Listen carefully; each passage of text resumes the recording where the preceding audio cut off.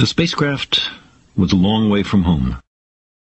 I thought it might be a good idea, just after Saturn, to have them take one last glance homeward.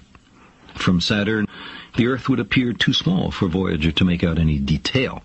Our planet would be just a point of light, a lonely pixel, hardly distinguishable from the many other points of light Voyager would see, nearby planets, far-off suns.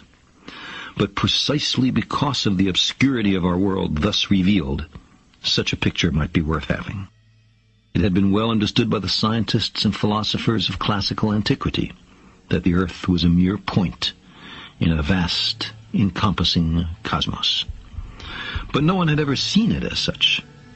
Here was our first chance, and perhaps also our last, for decades to come. So, here they are. A mosaic of squares laid down on top of the planets, and a background smattering of more distant stars. Because of the reflection of sunlight off the spacecraft, the Earth seems to be sitting in a beam of light, as if there was some special significance to this small world. But it's just an accident of geometry and optics. There is no sign of humans in this picture. Not our reworking of the Earth's surface, not our machines, not ourselves. From this distant vantage point, the Earth might not seem of any particular interest. But for us, it's different. Consider again that dot. That's here. That's home. That's us.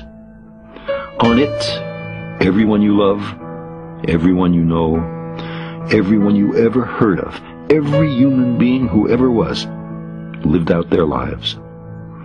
The aggregate of our joy and suffering, thousands of confident religions, ideologies, and economic doctrines, every hunter and forager, every hero and coward, every creator and destroyer of civilization, every king and peasant, every young couple in love, every mother and father, hopeful child, inventor and explorer, every teacher of morals, every corrupt politician, every superstar, every supreme leader, every saint and sinner in the history of our species lived there, on a mote of dust, suspended in a sunbeam.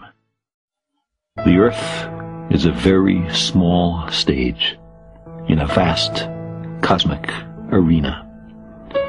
Think of the rivers of blood spilled by all those generals and emperors, so that in glory and triumph they could become the momentary masters of a fraction of a dot. Think of the endless cruelties visited by the inhabitants of one corner of this pixel on the scarcely distinguishable inhabitants of some other corner. How frequent their misunderstandings, how eager they are to kill one another, how fervent their hatreds. Our posturings, our imagined self-importance, the delusion that we have some privileged position in the universe, are challenged by this point of pale light. Our planet is a lonely speck in the great enveloping cosmic dark. In our obscurity, in all this vastness, there is no hint that help will come from elsewhere to save us from ourselves. The Earth is the only world known so far to harbor life. There is nowhere else, at least in the near future, to which our species could migrate. Visit? Yes. Settle? Not yet.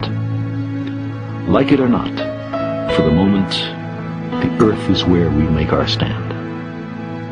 It has been said that astronomy is a humbling and character-building experience.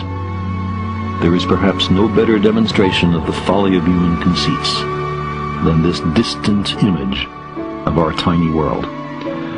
To me, it underscores our responsibility to deal more kindly with one another and to preserve and cherish the pale blue dot, the only home we've ever known.